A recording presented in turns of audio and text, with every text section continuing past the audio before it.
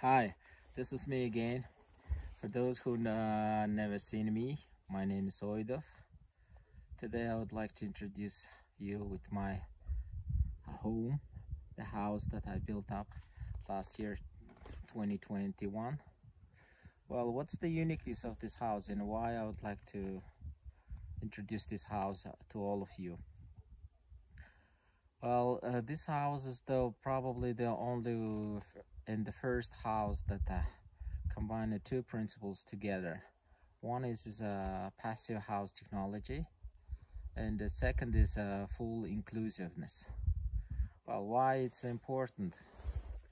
And because, as you know, Mongolia is very cold.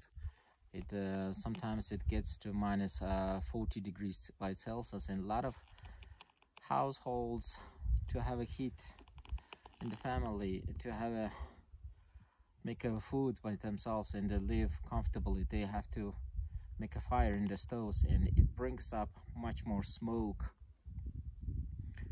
and it brings a lot of smoke in the air, and it's not very good for as it pollutes the air. Well, why is the inclusiveness is important for for all of Mongolians? Well, as you know, we all get someday get older, and a lot of people don't just aware about this. And simultaneously, there's a lot of people with disabilities who just cannot get into their home just because the homes are built without any consideration of accessibility and inclusiveness.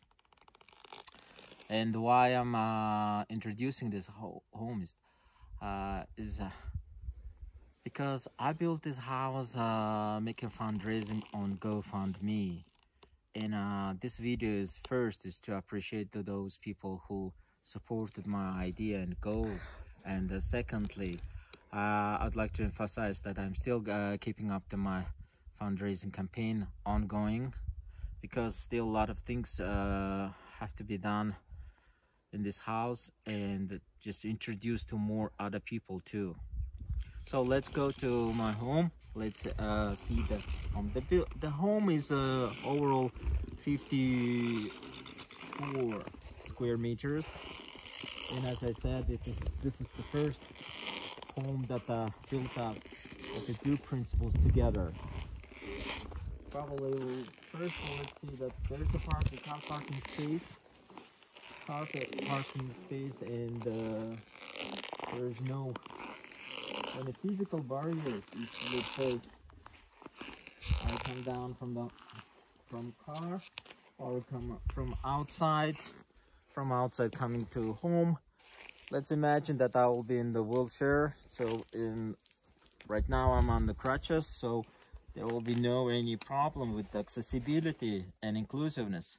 Well, when I say inclusiveness, doesn't mean that only for people with disabilities. It includes for everyone, including people with disabilities, elders, young people, and people who got just new babies on the strollers. Well, it's I didn't do any ramps. Maybe we'll show from that point. Well, I didn't do any ramps, no, any stairs, because the ramp is I don't want to call it actually a ramp. It's my stairs, but the home it's totally no steps, no thresholds, and I would call it as a ramp if there would have been some other stairs, but that's the main entrance to the home, so it's no problem for everyone to come down and come up.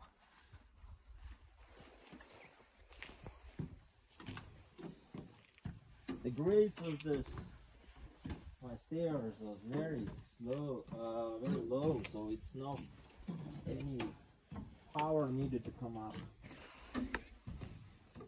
and it's not very high. It's not very high. I can easily come down and go down with no problem. There's no efforts needed for that. Maybe please take the shooting from that point. Let's do it. Oh, there, please. show the terrace. So the terrace and stairs are built up together, so it's no problem for everyone to come up and come down to home. The second, the building itself has a 1-bedroom, which is on that side. 1 bedroom, and there's a guest room. And then come up now. And the main door is enough wide for any kind of wheelchairs, strollers, for everyone to come up, to come in and come out. And it's also very comfy to get the furniture inside. Well, by Mongolian construction standards, it has to be a little bit narrower, but I did it especially wide because it's much more comfortable and at the same time suits to the inclusiveness of what I'm saying. Well, it's easy to open it up, and as you see here, there's a very small threshold, and the threshold is very small. So it shouldn't be any problem for any kind of wheelchair users or strollers with moms and kids for any kind of reason. Let's get inside.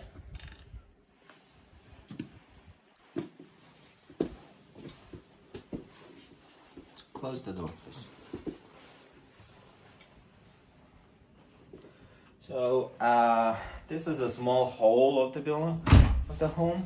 And this side there's a bedroom. My kid is now sleeping there, so we will not go there. And here's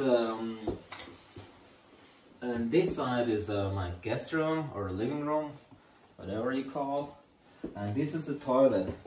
Can you do you see that the door is 19 centimeters wide, and there's also no threshold.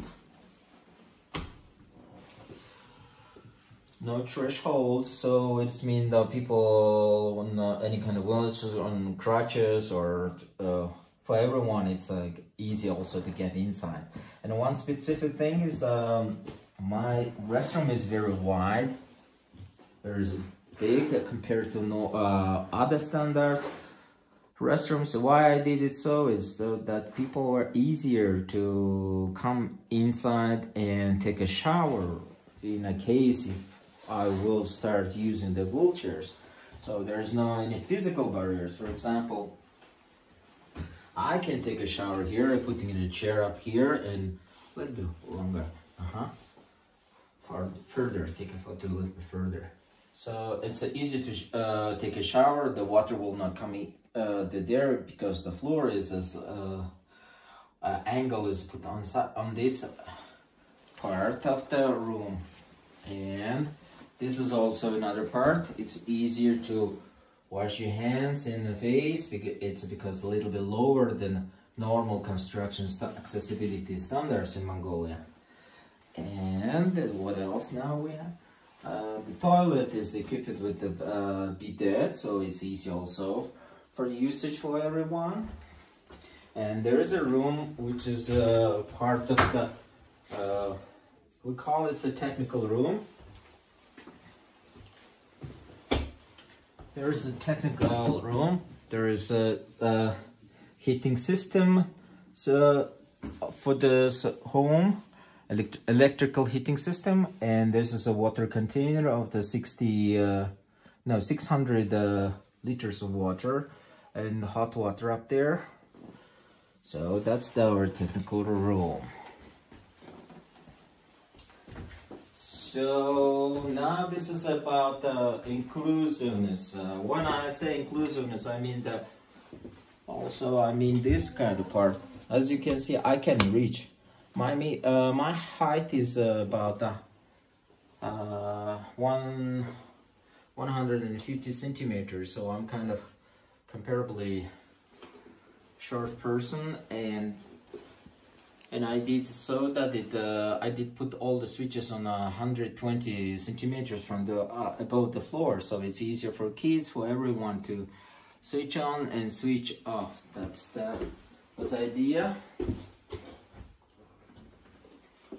As you can see, I can turn off lights, turn off lights, I turn off everything by myself with the no requiring any other's assistance.